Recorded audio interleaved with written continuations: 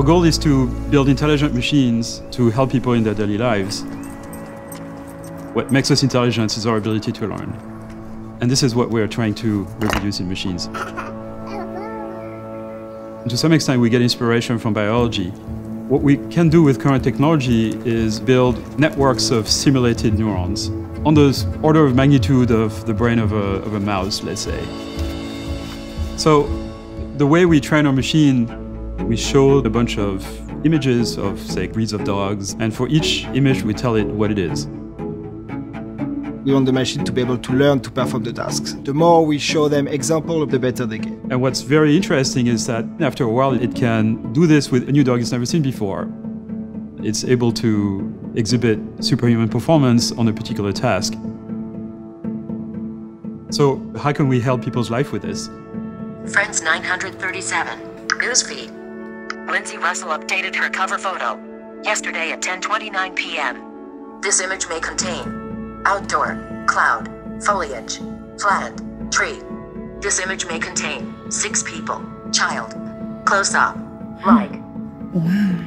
1 or more people, jewelry, smiling, 19 likes, 3 comments like. Now I can see the picture in my head. Like, yeah, you shouldn't have been that close up. Like, now I can say it. Oh, I love it. You have no idea.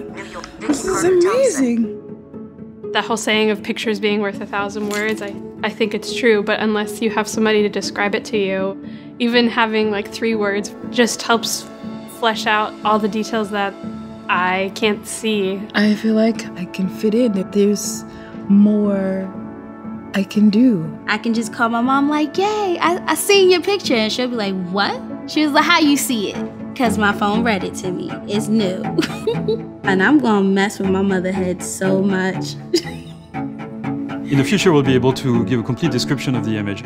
The 2 people happy? Are they sad? Are they holding hands with one another? It's this kind of comment that a human would make. We have systems in the lab that are able to do this, and they will be deployed over the next few years. Artificial intelligence systems are going to be an extension of our brains, the same way cars are an extension of our legs. They're not going to replace us. They're going to amplify everything we do, augmenting your memory, giving you instant knowledge, and they're going to allow us to concentrate on doing things that are properly human.